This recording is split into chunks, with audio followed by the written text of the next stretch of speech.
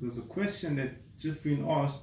Someone has a pipe in his garden and it's dripping into the flowers and the plants, and it's good for him. He wants the water to drip over there. On Shemitah, it's a problem. So you put a bucket over there to stop the dripping, and the bucket is full. So now he's asking, what does he do with the water? Which plants is he allowed to pour the water into? Or where should he pour the water? Is he allowed to pour it in any garden? So he has a tree, a lemon tree, so he asked maybe he's allowed to pour it in the edge of the lemon tree. So we asked the rabbi, and the rabbi said that a person's allowed to pour anywhere that he will see plants that it's called lekiyume. Any plants that you know that might die if you don't pour the water over there, then you're allowed to. But if you know that you're not going to need this water, the plants and the tree will live without this water, so then it's not called for lekiyume, you're not allowed to pour the water.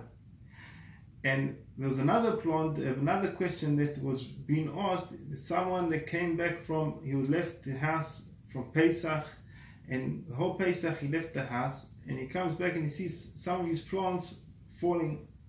So the question is, what does he do? How much water is he allowed to pour into these plants?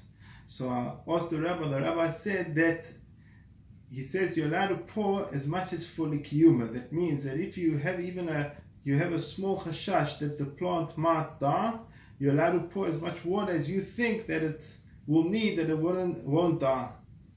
עכשיו בעברית היה פה שאלה שהיה צינור בתוך גינה שמטפטף לתוך גינה, לתוך צמחים שיש לו תועלת בזה. אז עכשיו הוא שם שם דלי והמים התמלא, הדלי התמלא מים. נשאלה לאן הוא שופך את המים עכשיו? לתוך צמחים, איזה צמחים מותר לשפוך? היה לו עץ של לימונים, היה מותר לשפוך את המים לתוך עץ של לימונים.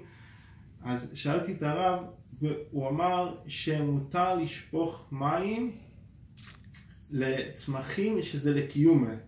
מה הגדר של לקiyume? לקiyume זאת אומרת שאם אתה לא תשפוך שם, הצמחים ימותו. אבל אם הם יסתדרו בלי המים, הם יחיו, הצמחים עדיין יחיו, מותר לשפוך שם, אסור לשפוך שם מים. אם הצמחים יסתדרו בלי המים שלך. רק אם יש חשש, אפילו אם יש רק חשש,